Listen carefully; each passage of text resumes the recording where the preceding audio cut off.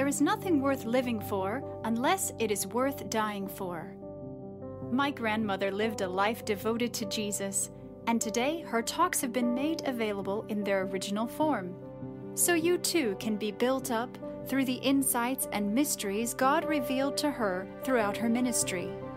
Now, without further ado, here is Elizabeth Elliot. My topic, you already know, is the simplified life, a simplified life. I've tried to emphasize God's providence, His mysterious and unpredictable and unaccountable workings. The song that we've just heard is a reminder of that. God does not discuss things with us. He does not define things for us. He doesn't tell us that He's going to give us a blueprint of everything that's going to happen. He simply gives us the infrangible promise. Everything that happens fits into a pattern for good. So we need not know how it fits. We need to remember that it fits. And we thought last night about Mary, how she surrendered gladly and unreservedly to the undefined, faithfully obedient and active in everything that was needed for the fulfillment of her duties, the ordinary duties of the moment, and submissive, humble, and self-forgetting in everything else. She disengaged herself from her feelings, which is something that most of us have to do very often when it comes to obedience to God. We obey not because we feel good about it, not because we're in the mood to obey, but because we want, honestly, to be followers of Jesus Christ. So how shall we think about this simplified life? Crucial passage, familiar verses probably to many of you, Matthew 11:28-30.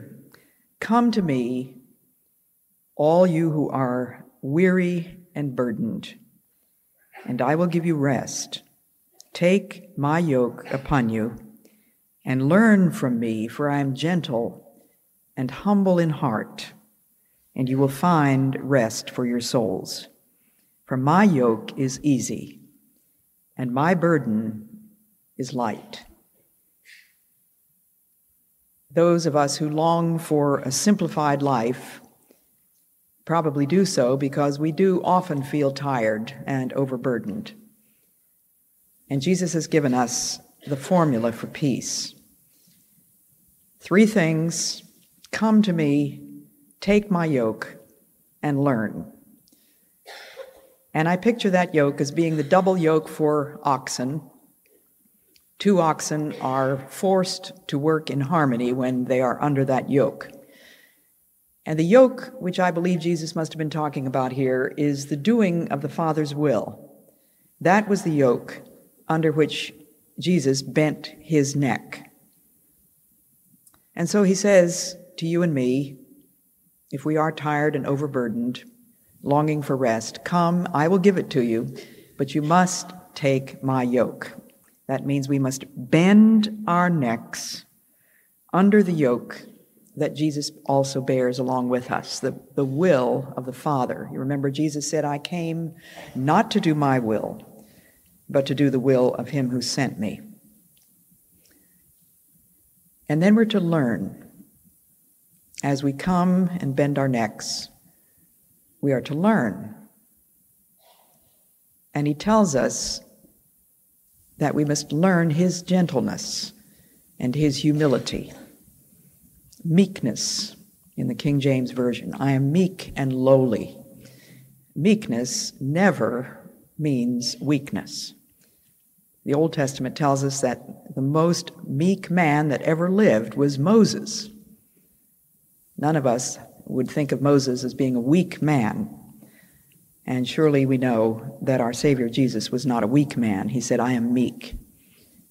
But the word also means gentle, teachable, open, receptive. Are you gentle and teachable and open and receptive? Someone was reminding me last night of a little story that I've told about my dear Canadian mom. She was one of the many spiritual mothers who have blessed my life, and her name was Mrs. Cunningham. I called her Mom Cunningham. I met her when I was a Bible school student at Prairie Bible Institute in Alberta. And many years later, after each of us had been widowed, we were together talking about what it's like to be widowed. Our husbands had fairly recently died. And she said to me in her wonderful Scottish accent, "Oh, Betty dear." She always called me Betty dear. "You think of so many things that you shouldn't have done. And you think of so many things that you wish you had done for him." And I said, "Lord, why didn't you show me?" And he said, "Because you weren't ready to be shown." I hope that there are many here this morning who are ready to be shown. But it does take coming to Jesus, accepting the yoke, and learning gentleness and humility.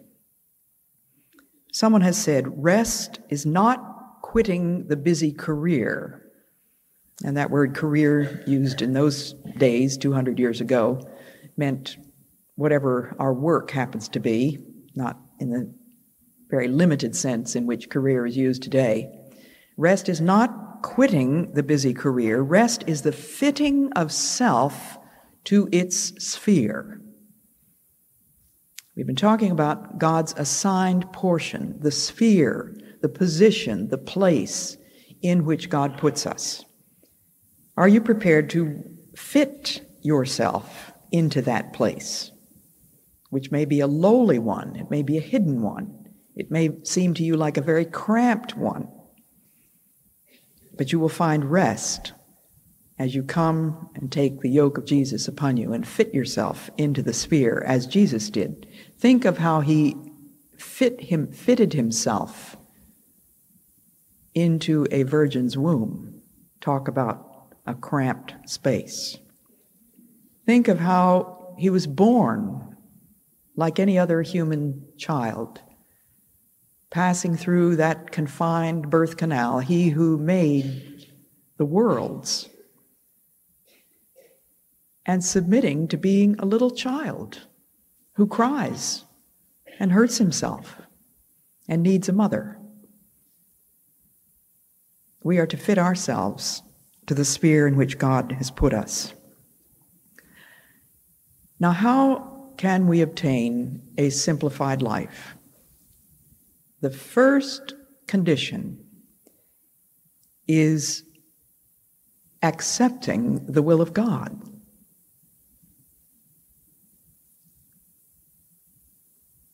Doing everything for God. These things go together. It's very difficult for me to separate things necessarily into points 1, 2, 3, and 4 because they're almost simultaneous and interchangeable. Accepting the will of God and doing everything for God means accepting my place, accepting my work, accepting my children, accepting my husband, accepting my lack of a husband, or whatever. Acceptance, glad, wholehearted, yes, Lord kind of acceptance. And then the willingness to offer myself back to him with thanksgiving and doing everything, all that I am, all that I do, all that I suffer, all that I have, offering that back to him. Now, probably many of you have thought about offering to God all that you are, and perhaps all that you have, and perhaps all that you do, but perhaps you have not thought about offering to God your sufferings. It wasn't until my second husband was dying of cancer that I began very dimly and slowly to understand a little bit about what the New Testament clearly teaches, that suffering is a gift. Paul said, "Unto you it is given not only to believe, but also to suffer." And what am I to do with every gift that God gives me? Receive it with thanksgiving and offer it back. Offer up your children, offer up your marriage, offer up your hopes, your dreams, your sorrows, and offer up your sufferings. So that's what I'm talking about when I'm talking about doing everything for God. Now, if Christianity is not practical, if it doesn't make a difference, a daily, hourly difference in your ordinary life, your most routine, humdrum life, it's not Christianity. Christianity is practical or it's nothing. And in my current newsletter, the September-October one, I have an article entitled What Love Does. And I'll read you a little bit of it. At a conference where I was speaking about the little sacrifices of love, I suggested that if, for example, your husband drops his clothes on the floor and leaves them there, you might, instead of nagging, your views on the subject have been well known to him for a long time, simply pick them up. That sort of suggestion doesn't go over well these days. We're terrified of being walked on or becoming codependent or enablers. Am I ringing any bells out there? So one woman's questions following the talk were, why shouldn't my husband change and quit dropping his clothes? As if I had suggested that her husband shouldn't change, as if I had suggested that it's fine for a husband to drop his clothes. It's crazy, it's stupid, it's selfish, isn't it? But I wasn't talking to husbands. I was talking to wives. So her second question was, well, if he doesn't, then how do I handle the resentment that I feel? Now, my dear, precious sisters in the Lord, how do we handle any emotion that we can't handle? What do you expect me to say to this? Well, these were my answers to her questions. Number one, about why shouldn't her husband change, it has become perfectly clear that I cannot change him. We cannot change our husbands. Most of us can think of one or two tiny ways in which we might like to.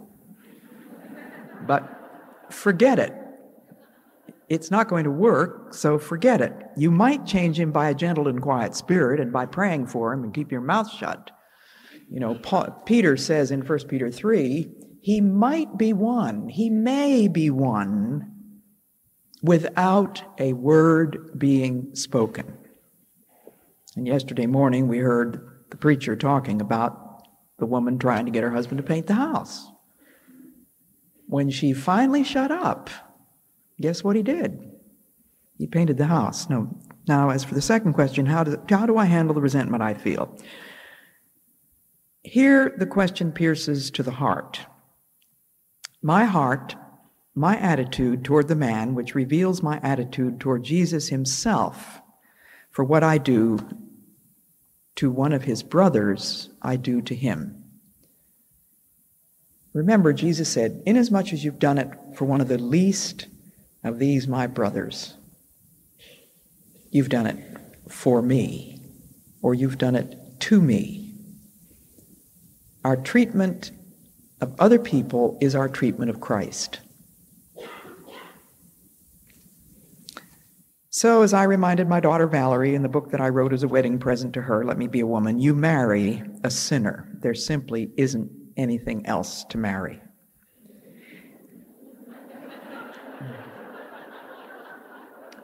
So the husband sins against his wife. And let us wives never forget, he too married a sinner. If he sins in being thoughtless, by dropping his clothes, for example, and my reaction is sinful, two wrongs don't make a right. Most questions about relationships can be answered quite simply if we ask ourselves this question: what does love do? And I know of one woman who made this complaint about her husband dropping clothes all over the place. And someone asked her, well, how long do you think it would take you if you picked up all his clothes every day? And she thought about it a minute, and she said, well, I guess probably about 20 minutes. And so the question then came to her, is 20 minutes a day worth saving your marriage? What we have is part of the measured portion given to me by the King of Kings because I hold a royal position, and he has assigned exactly that portion to me today. It's none of my business what God's going to give me tomorrow or take away tomorrow. It's none of my business anymore what God has given in the past or taken away in the past. The past is gone and belongs only to God. The future is not here yet, and God is already there. You ever think about that? God's already there. So there's nothing to worry about. Said the robin to the sparrow, I should really like to know why these anxious human beings rush about and worry so. Said the sparrow to the robin, friend, I think that it must be that they have no heavenly Father, such as cares for you and me. Now, do you want to learn to love God by embracing and receiving gladly what he wants to give you? Do you really want to learn to love him that way? Listen to this. If we could see events, duties, and sufferings as the very means used in the hand of God to make us like Jesus, we would need very little advice about solving our problems. We'd be relieved of the heavy and dangerous burdens needlessly imposed on those who take pleasure in exercising control. Let me make a few simple suggestions as to how to receive gladly the measured portion that God wants to give. First of all, stop complaining. Just cut it out. And a good place to start would be the weather. Now, we think that that's perfectly innocuous to complain about the weather. Everybody complains about the weather. Nobody does anything about it. You know what? I lived with 3 different jungle Indian tribes. Not one of those Indian tribes had any vocabulary for complaining about the weather. I never heard an Indian say what lousy weather. And we had lousy weather about 80% of the time in the jungle. We had 144 inches of rain in the rainforest. We had 2 seasons, the rainy one and the rainier one. And any time we went out, we got soaked. We got mud up to our knees. And the roofs leaked, and when it rained, and when I lived in a house with no walls, the rain came through horizontally lots of times. So everything in the house got wet. I never heard an Indian say, what lousy weather. I mean, they never said anything about it. Not a word. So just shut up when it comes to complaining. Now, if there is one subject in the world more unutterably boring than any other subject that I can think of, it's one's health. Do you really want to hear a recital of every single detail of that operation that so-and-so had? I mean, I don't want to hear about all those unmentionable organs and exactly what they did with them. I don't want to hear about the effects of what went wrong with those organs. I don't want to hear about it. I mean, somebody who's sick, and I have an obligation to be compassionate, and it's certainly if I am the person who's there to take care of them, and I did have to do 24-hour-a-day nursing care for my poor husband, of course I was willing to listen. And I would ask him, how do you feel? What is it now? What do I need to do? And all that. But in polite conversation, in social situations, can we possibly learn to keep our mouths shut and not top the other person's story with my own operation? And I speak particularly to the women of my generation. Because the older we get, the more things go wrong. You know, the old car begins to break down piece by piece, and this happens, and that happens, and the other thing happens. And God knows all about it. You can talk to him about it all you want because he made you, and he knows exactly what went wrong. But for heaven's sakes, have mercy on your friends.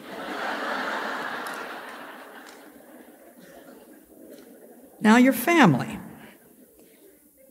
Somebody comes up and shows me a picture of their children, their sweet little children, and I love looking at pictures of people's sweet little children, but I'm always tempted to show them the pictures of my sweet little grandchildren.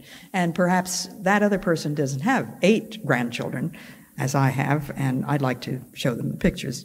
Well, you know, these are trivialities, but I'm talking about one-upmanship.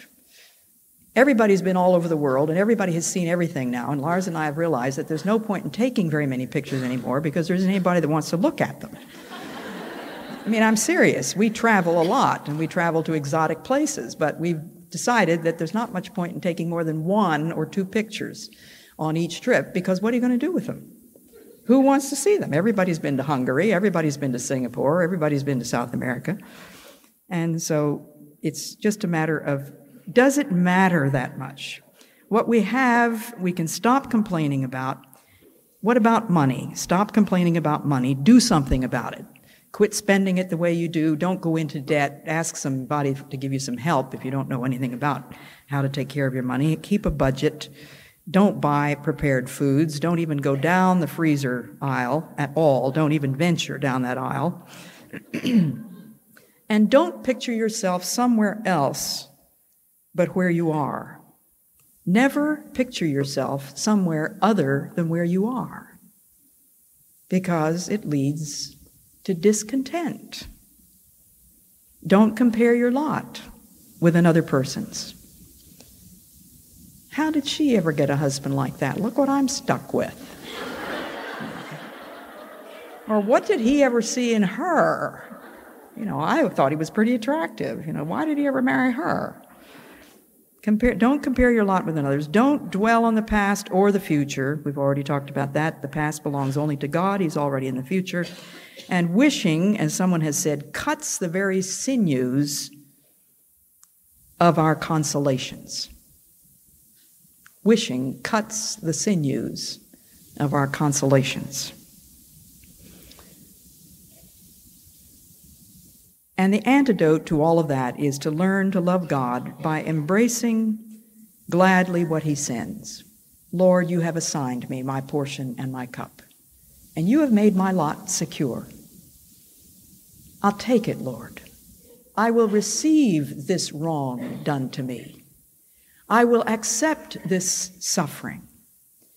I will regard widowhood as a gift. Old age as a gift, the loss of my best friend as a gift. Why? How can I look at it as a gift? Because it is part of the assigned portion.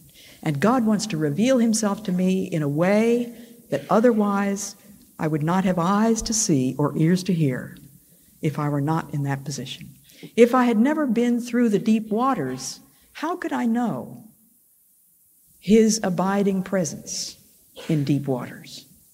If I had never been through a hot fire, how could I know the validity of his promise? When thou walkest through the fire, thou shalt not be burned. If I have never been through the valley of the shadow of the death, how shall I know that I will fear no evil?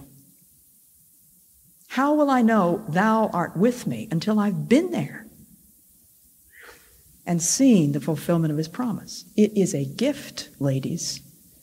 Everything is a gift. Lars took me to Norway for Christmas one time. We went way up into the most beautiful snow-filled fir forest, exactly what you want a Christmas card from Norway to look like. Firs just loaded down with deep snow.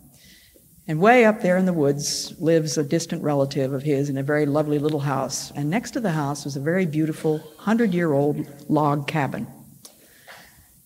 And they invited us into that cabin for supper. And the cabin was lit with candles. And there was spread out on this big wooden table the most beautiful artistic array of cheeses and hams and thin meats and beautiful, delicious Norwegian breads. and all this candlelight, and there was a fire in the little fireplace, and there were fir boughs decorating the place. The smell was just heavenly. And on the wall was a little framed plaque with several Norwegian words that I didn't understand. So I asked what it was, what it meant. And several people consulted about how to translate it because it was sort of Old Norse. But they said it means all is grace. All is grace. And that's become a motto of my life. Everything's a gift. All is grace. The gift of suffering. The gift of my obligations. This is why I wrote this book, A Path Through Suffering, because God has been teaching me through the path of suffering the transfiguring gifts that He wants to give us. The same thing I've tried to articulate in my book on loneliness, A Path Through Loneliness. Not a how to do it, not a panacea, not a neat, quick fix, but the deep spiritual lesson of transformation. Joy out of sorrow, the garment of praise from the spirit of heaviness, beauty for ashes, the oil of joy in place of mourning. There hath no temptation taken you, but such as is common to women. Common to women. What else is new? But God is faithful, and there's nothing new about that. God is faithful, who will never allow you to be tested beyond your ability to bear. Never. When I hear people say, well, I've just had it up to here. I can't handle it anymore. That's a declaration of no faith, because you wouldn't be there if it was beyond your ability to bear. We think we know what portion we can stand and what we can't stand, but only God knows. And when the worst thing that we can ever imagine happens to us, what we never imagined when we imagined that possibility was the grace that would be there. I know that's true. I thought, if Jim dies, I will die. I cannot stand it. I can't live. I've waited 5.5 years for this man. But what I couldn't visualize was the grace that would be there. Marvelous grace of our loving Lord. Grace that exceeds our sin and our guilt. Yonder on Calvary's mount outpoured, there where the blood of the Lamb was spilt. All is grace.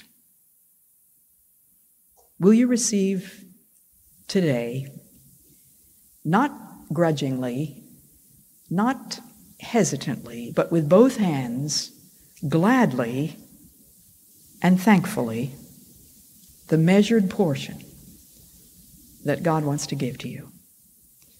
Will you follow that radiant example of Mary and say, behold the handmaiden of the Lord, anything you say, Lord? Will you receive from God the lack of things that you wish you had?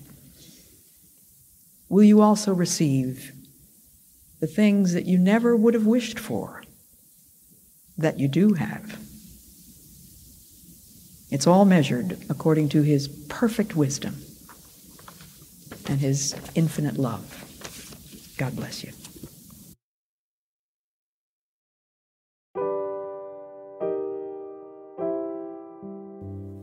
I pray you've been encouraged and inspired by what you've heard today, and will keep joining us here and on social media for My Granny's inspiration. Until then, remember, the eternal God is your refuge, and underneath are the everlasting arms.